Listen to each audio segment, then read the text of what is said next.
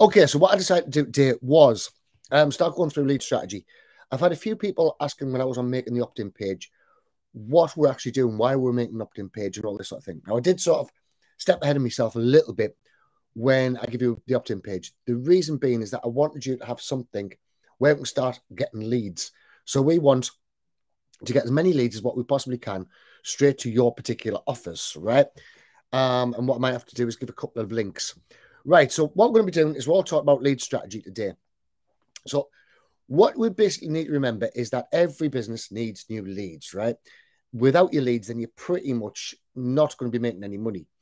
So this is a way of doing it. We're going to start off for free, and then we're going to start going into the more paid versions, right? Because obviously not everybody arrives with a load of money that they're ready to start spending on ads and whatnot. Ads is the fastest way to scale up. But we're going to go through free versions before we start going into ads, right? Just in case you guys don't want to spend any money. So now, if you follow along with what I'm about to teach you over the next few days, you will be successful. You will drive traffic. And because I've already given you all of the lead magnets and things such as this, you will be able to start making sales. This is the most important part. Now, there's two people who fail on any sort of course. And one's the skeptics. So if you're normally skeptical, please try and get that out of your head. And the other one is the perfectionists, right? If you're trying to get everything perfect, you will not succeed. There is nobody who can ever have anything perfect. Nobody who can have anything perfect to get it working. It's always a case of imperfect action will always beat perfect inaction, right? No matter what you're doing, you need to take action on it. Now, I'm going to give you a couple of tips, what I think, well, how I've had success with the course that I've done before as well near the end of this one. So what we want to accomplish is we want to build a list. The money is in the list, right? You've heard it many, many times before. You're probably sick of people saying this, money's in the list. And it is a difficult thing to try and get your head around. I know I tried this so many times and I wasn't getting it for at least the first year of me trying to actually do marketing, affiliate marketing. Now, what you'll actually find is your email list, if done okayish, then it's worth about $1 per person per month, right? So that's $1 per person per month, which is pretty decent. That's if you're doing an average kind of email list. Now, a messenger, that shoots up to $7 per person per month. Now, there is a slight disadvantage with Messenger. Obviously, you're going to be thinking, why is he telling us a disadvantage with Messenger when his software is a Messenger? One of the disadvantages with Messenger is you don't actually own that list, which is why it's vital to get their email addresses. So say, for example, if you ever get taken off, let's take Donald Trump, for example. Donald Trump, when he was on Twitter, had millions of followers. He got taken off Twitter and lost all of those followers. Now, obviously, he's taken. So Donald Trump had his Twitter list, and his Twitter list was all well and good. But when Twitter banned him, then all of a sudden he lost that whole outlet. Now, if he had been working on his email list as well, all of those people would have been actually within his email list, so he could have then kept on marketing to them. So this is why, although Messenger is the best, and it's going to bring you £7 per person per month, done averagely, not above average or anything like this, it's still going to be a case of we want to get them on our email list as well. Now, obviously, the open rates are lower, but we still want our little safeguards in there. Now, I actually tried to cheat this. This is quite embarrassing. But I thought, why not? Everybody else has tried to cheat the system. And I got told all about this $1 per month per person that joined. And I thought this sounded awesome, right? So what I decided to do was there was a certain SaaS developer, and a lot of you probably know him. And what he was doing, he was selling out lists of various different businesses and all the different business CEOs. Now, that list was of about, I think it was 500,000 or something people. And this 500,000 CEOs list was selling, I think I paid about $300 for it, right? So it was pretty expensive, and it gives us all of these people. But I was still thinking about this $1 per person per list. So I added all these people to my autoresponders, and then what happened was, obviously, I got banned, right? Now, before I got banned, I did actually get a couple of sales. The next day when I opened up my email, there was a few sales through there. So I knew it was doing right. I just knew that then I had to build my own list, right? It's pointless trying to buy in somebody else's lists because you're going to spam them and then you're going to get banned. Now, I've been banned off GetResponse and, oh God, Sendinblue as well. So that was the two I got banned from. And they always send you out the same thing, that basically they don't agree with your marketing techniques. And so therefore they block your whole account, which means if you've built up a full sequence, then you have now lost that entire sequence. This is why I'll tell you about this. This is why I'm now testing Groove, because when you look inside of Groove, you've got a lot of different SMTP support, right? So that means if you get banned off Groove Mail, which is not really going to happen because they're in affiliate marketing, so they already understand exactly your marketing techniques. So if you were going to get banned off Groove Mail, you've still got SendGrid, and you've still got Amazon, you've still got all these other email servers that you can use, which means that you're going to get a new postman. So once one postman says he's not going to go and deliver for you, you can just switch your SMTP over to another one, right? This is how we're going to build our list really fast. This is why I've got people working on desperately trying to get Groove Mail to talk to ours, because it's going to be the most reliable and have 5 different sources. So what we need to get people on our list, most importantly, to build your own list, is we need a lead magnet. Now, a lead magnet can be almost anything. Now, what I've got here is Tattoo Do.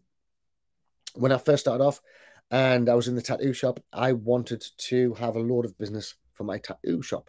So I started looking at Tattoo Do and seeing what they actually were giving away as their email list.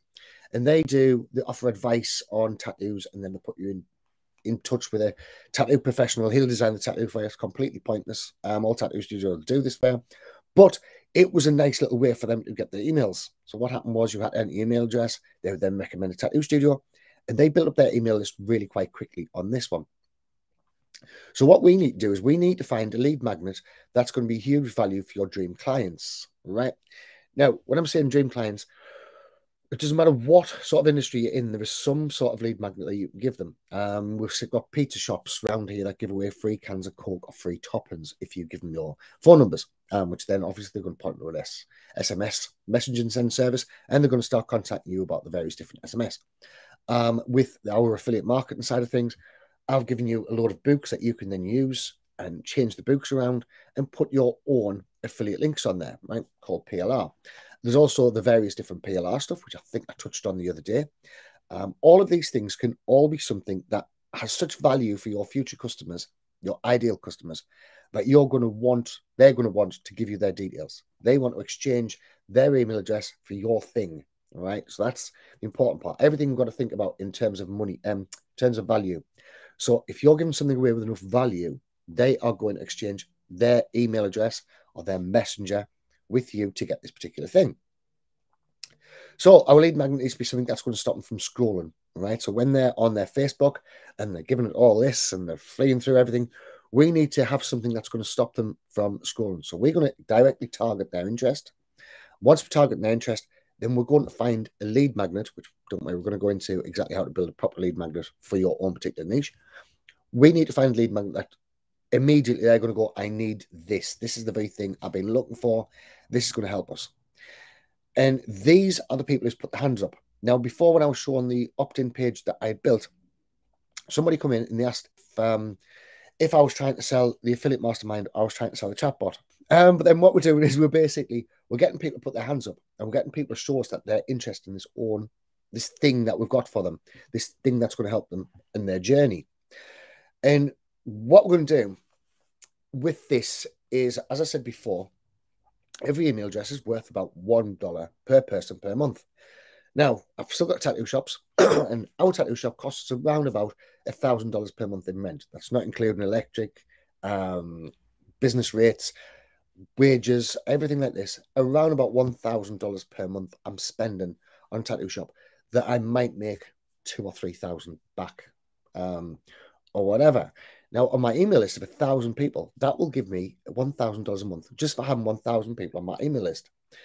So, thinking about this as a business proposition, I'm hoping you can start seeing why it's worth you, if you have got money, to start spending a little bit of money to start building up your email list, because these are the people who are going to keep on selling to religiously, time after time. We're going to set up an email flow. We're going to set up a chatbot flow that's going to get them engaged and get them wanting to get more value from you. Now, if the email, we are making $1,000 per person per month, right? So if we've got our things, all of our bits in place, all of our ducks in a row, however you want to say it, This means we've now got a huge amount of money starting coming in only from a small number of people because of the amount of open rates. Because we're getting around about 7 times the open rate. And all we're going to do is we're going to actually go out and we're going to build this relationship. So we're going to build a relationship where they're going to start know, like, and trust us and start having us as their welcome expert into whatever niche is that you do. Now, I'm not saying I'm saying about you having to be an expert in this niche. I'm not saying you have to go out and be absolute, you know, everything about this niche and there's nothing ever going to go wrong. Obviously, there is a certain niche that you need to know. If you ever watch Catch Me If You Can, the film, Mint film, all that he done was he just kept, what was it called, Abenaki? He just kept one page ahead of the person, one chapter ahead of the people that he was going out and teaching. He was a university teacher, complete con man. And he only kept one chapter ahead. That's all you need to do is just one chapter ahead. We're not talking major amounts of stuff ahead. You don't need to be a complete industry expert. You can target down the beginners on your particular journey. Because what you're actually doing with this list is you're building up these people. Now, I have said I've said $1 per person. If you're in a local market, like my tattoo shop, I built an email list for my tattoo shop, and that was worth an awful lot more than $1 per person per month. Because obviously, I'm in a more localized area, which meant I get a lot more local people in and sell an awful lot more to them. Because it's easy to build a relationship if you're local. We're coming into the tattoo shop, we're building a relationship, personal and on emails.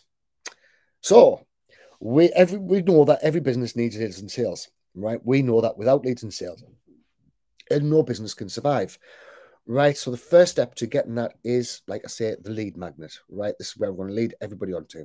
So every business that's out there, if you're working as an affiliate, every single thing that you're an affiliate for, you're promising some result, right? So if your target is, say, for example, let's say dentists, right? You're going to go out and you're going to sell affiliate products to dentists or other affiliate marketers. You're promising a particular result, right? So what you're going to do with this particular lead magnet, which we're going to go into massively another day, is we're going to give them the steps to get there, right? Now, hopefully you've already been there, you've already achieved the steps, so you know exactly which steps you took. So there could be any number of steps, which is going to be called your value ladder. And what we're looking for with our lead magnet is we're looking for one of the bits of value that is so sexy, people want to get that particular thing, right? So you've given it a sexy name, and from the sexy name, you then know that this is something people's going to want. So, for example, I could have said, right, okay, I'm going to solve all your traffic problems. I'll show you exactly how to get traffic into your affiliate marketing, and that would be my lead magnet. Now, of course, if you want to use any of these lessons that we're putting together, you can put them all together, you can edit them any way you want to, and you can use that as a mini lead magnet. So you can actually say, right, I'm going to give you the traffic lead magnet. I'll show you exactly how to get traffic once these few are finished. You can go in any single part and then pick those particular parts of what you want to offer. And every lead magnet is tied into the result. So even though they bought traffic, we know they've got other problems as well, right? So if they're having problems with traffic, I'll guarantee once you fix the traffic, then they're going to want to know about how to convert more. They're going to want to know how to get more leads in the list. They're going to want to know all of these different things. So your lead magnet doesn't have to be as big as what mine sometimes are. Sometimes I give away the whole farm. It can be as simple and as small as you possibly want it to be. It doesn't make any difference. The only thing that we're after, thank you. So my girlfriend's on bringing us cups of tea and whatnot as well. The only thing that we're after is it's got to have as much so much value that people want to give you their details. They want to give you their email address. They want to sign your messenger list. They want to do all of this little lot. And we're all going to do this through the opt-in pages, right? So the opt-in page that I'll give you, the opt-in page we started building the other day, this is where we're going to give the lead magnet.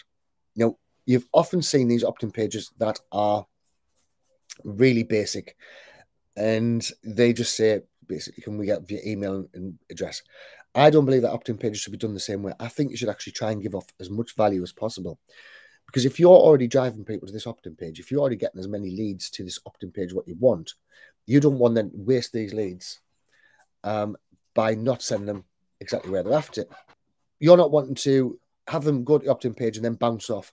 You want them to actually stay in the opt-in page to read through what they're going to get and to start them on that journey, start them on the journey of actually trusting you. So we're not just going to do basic opt-in pages. From your opt-in page, you're then going to go to your bridge page, which is, unless you're going to chat ammo in which case, because we've already got my front end. So from your opt-in page, you're then going to go to the bridge page, which is going to get them a little bit more involved within what it is that you're selling, right? And the most important part is you're going to give them the exchange for what you have for their details. Remember, the opt-in page, they're most vital. Then we're going to need a leads funnel, which we've already got there for you as well. I'll put the link on the old one as well, and I'm going to hopefully finish off the new one today or tomorrow. And then we need the sales flow. Now, the sales flow is normally taken care of by the vendor, all right? Vendor? I sound ever so posh there. Right, normally taken care of by the vendor. So the vendor will have a load of sales flows. He'll have his sales page, and he'll have most of the emails set up. You'll also find swipe files quite often with different vendors. And I would obviously suggest getting your own swipe files together as well, because you don't want the same swipe files everybody's sending out. What I mean by that is if you are sending out swipe files and the same swipe files what everybody else is going to have, what's going to happen is the various different email providers, if it's a big launch, are going to see those. You're going to see every email coming out that's exactly the same, and they're not going to do a big delivery, right? Because they're going to know it's spam.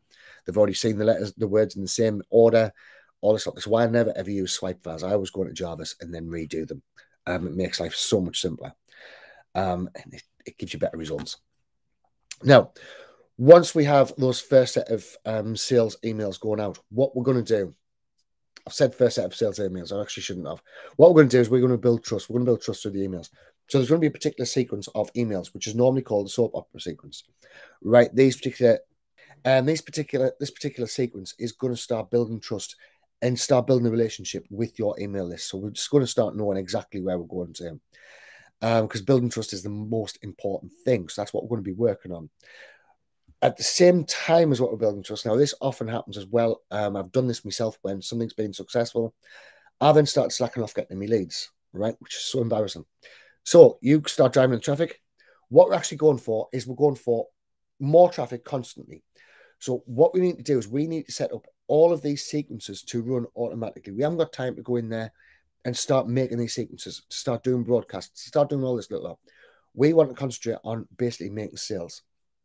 So what I've done, because I'm an idiot, I had built up my traffic source to this one particular place. Everybody's coming to one place.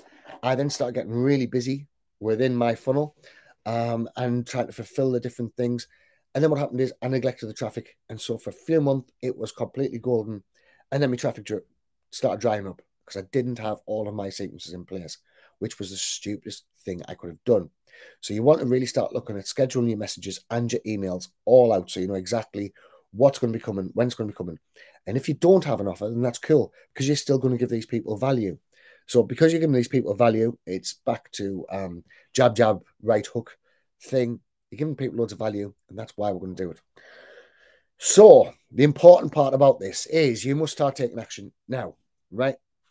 I know everybody keeps on getting all of these different courses, and I've watched this so many times. I've done it myself. I've already got a course, and what I thought was I'm going to watch the whole course, and then it's all going to click into place. And that's not the way that internet marketing works.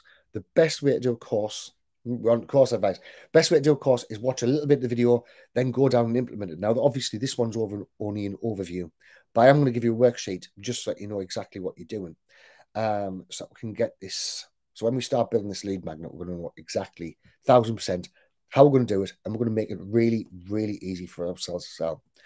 Right? So I want you to do each video at a time. Pause the video, watch the video. I will be editing this one, so you will have the various different bits in. Now, ideally, I would take you through this worksheet, which is a bit of a bugger that me thing won't show. So I'm just going to point out the various bits that's in here. So this is going to be your ideal customer worksheet. Right. Now, I've done a few of these worksheets before, and what I tend to find is when you're trying to think of your ideal customer, there's a lot of people who's only going through the basics. What I'm going to say is try and think of a name, an age, a gender, a marital status, if they've got children, where they're based, as your basic info. You're building up a person in your own mind's eye that is going to be the perfect customer for you.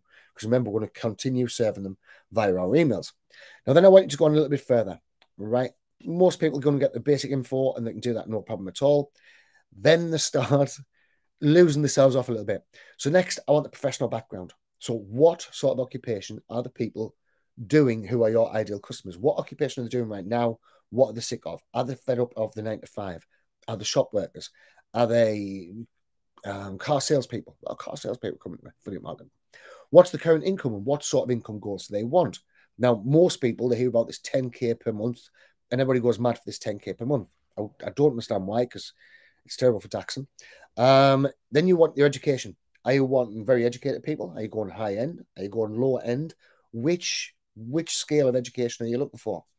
And what is it that they call themselves? Do they call themselves an affiliate marketer? Do they call themselves a chiropractor? Do they call themselves a multi-level marketer? Are they an e-commercer? What is it that they call themselves? Who do they relate to? The next thing, source of information. Where do they get their information from? So is there any particular books that they read? Now, Amazon's a great place to go here and look through the reviews and actually start looking at the bad reviews, right? The bad reviews will give you an awful lot of their pain points. It's awesome. And if you know the pain points, so what do they read any magazines or any sort of magazines that they're into? I know magazines are dying a death at the moment, which is pretty sad. Have they any online blogs that they follow? Now, if they're into digital marketing, there's a very, very high chance they're going to be following Neil Patel, Russell Brunson, Dan Kennedy, Mike Filsaime, various different people like this. And if they are following these people, these are the people you need to be watching and seeing what they're actually doing. What are they doing that's drawing the audience to them? Right? Is there any conference or events? So you've got the 2 Comma Club conference, you've got the Marketers Cruise, you've got all these different conferences, and you can go out and you can see these posts and you can see the people who's interacting with the posts. Then you can start finding similarities between these people. You can also go out and check ads within Facebook and then see what sort of demographics is looking at these ads. It's awesome. Facebook gives you so much detail. What masterminds that they follow? Well, again, the same sort of people. It's the same as the who. Who are the masterminds? Who is it that they love to follow? Now, next, you want results and values. Now, these ones are the ones that's going to make you into a different level of making money, right? So what results is it that they're looking for? What is it that they're striving to achieve? If you can join them somewhere in their journey where they're already at, trying to get this result, you're going to have a huge advantage, all right? And what is their values? What is it that they value the most? One thing to remember here, when you're looking at the results and values, don't try and think of their long-term results necessarily, right? A very, very good thing to do is think about their immediate pain. What pain are they in right now? So let's say, for example, that we're going to go for brand new affiliate marketers. Well, the pain they're in right now is they can't make a sale. They're having hell on trying to get a sale. Now, we know that's to do with traffic. It's to do with converting the ad, to do with their opt-in pages. It's to do with the follow-up sequences. But that's not what they're wanting to know. They're wanting to know, how do they solve their immediate pain point straight away, right? So we're going to show them how to sell more. We're going to tell them, go in there, make a review, do this. This is how we do a review. This is the best of it to do. And this is the way that we're going to actually start showing them that you're an expert in your particular field. So list as many possible challenges and pain points as possible. That's next in this whole little page thing that you're going to have here.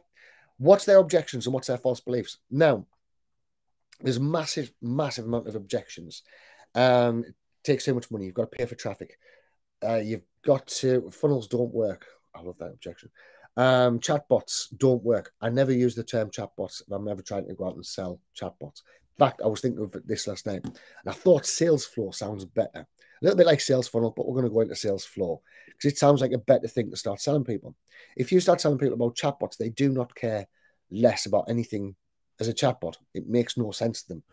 They don't understand what a chatbot is. They think it's an automated thing that's really annoying. And when they're not built out correctly, then they are really annoying. But we're going to show them that a chatbot is going to get their sales flow going. So it's going to flow them down a particular route, and then we can fork off to all the different routes. I think he said something different. To all the different routes to our different solutions, right? So we might think their pain point is brand new. Sorry. So you might be thinking that their immediate problem is that they can't make a sale. But when they go into your chatbot, what you can do is you can ask them, what's your immediate problem? Is it traffic? Is it you can't make a sale? Is it this? And from their answers on there, you're actually also gaining better knowledge of people as a whole. So when they're coming in, you've now got all this knowledge. So you can now build an opt-in page that's directly targeted towards these people. And obviously, you know where you've got these people from. So now you've got all the answers that you need, and you've got the people where they've come from. You can now start basically printing money. So what level of awareness are these people at? Are they cold? Are they just problem aware, which is a cold audience? So they know they've got a problem, they just don't know how to fix it. And they haven't got no idea how to fix their problem. Is it a warm audience, which means that they know there's a problem, they know there's a solution out there, but they don't know what the solution is, which is the whole warm audience thing, or other hot audiences, right? People who know who you are, they know that you've got a solution to the problem, they just need a little bit of a push to get the solution in there, right? So these are the things I want you to really go through. But I want you to get these done. This should take you no more than an hour. So you can go through all these in an hour. Just brainstorm with yourself. I'm going to give you this file, obviously. Please copy and just copy it and make a copy for yourself. And next, what I want you to do is start looking at some of your competition. What is it that they're using as lead magnets? Right now, one I love to go in and we'll call a flow hack, because I don't want to call a funnel hack, because obviously that's ClickFunnels. But the thing I love to go in and do is I like to go in and see what they're giving away as their lead magnets, and then make a sales flow that's going to give away a very, very similar thing. And we're going to continue to lead them down that path. Now, obviously, with the sales funnel, they're leading them down that path where they are going from sales funnel to bridge page to whatever the offer is. We can do further. We can go from lead magnet to sales funnel. Then we have our chatbot pop back in. Then we can ask them the questions. Then from the questions, we can lead them down the exact path that you want to lead them to. This is where you're going to start getting the $7 per month. Hopefully, right? If you follow along and actually take action. I will be putting up the sheet as a link underneath. So that hopefully you guys can get the link. And what I'll do is I'll edit this right now. We'll have it up very shortly. So we've actually got it quite clean. I'll put up the various sheets that you need to be seen as well. Okay, guys, thanks very much for watching and speak soon.